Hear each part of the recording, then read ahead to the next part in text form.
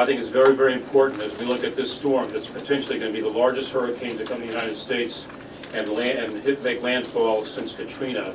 Very, very important that we play the way we've practiced and trained over the last year and a half. It's important that we be mindful of the efforts of the state, and that in trying to drive and manage and lead and direct from the NRCC, that we don't inhibit the state, inhibit the regions from getting their jobs done. And most important, that we follow the national response framework. There's a way that we operate. There's a chain of command. There's a way that we interact with each other, and we can't afford to be in a disorganized way as we confront the challenge that we're going to see here over the next 5 or 6 days.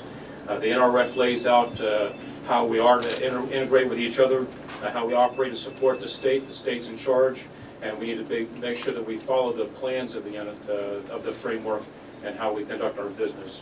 Most important, I think we need to inspire some confidence, and we'll do that by the way we do the things I've just talked about.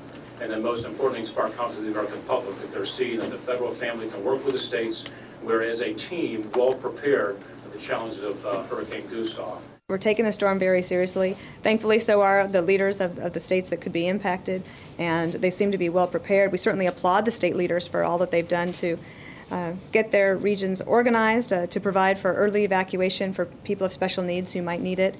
So everything seems like it's on track, but it's a very serious storm, and so we're taking it seriously. And things could change at a moment's notice. Right now, this storm is scheduled to land Tuesday afternoon, but we've seen that change over the hours.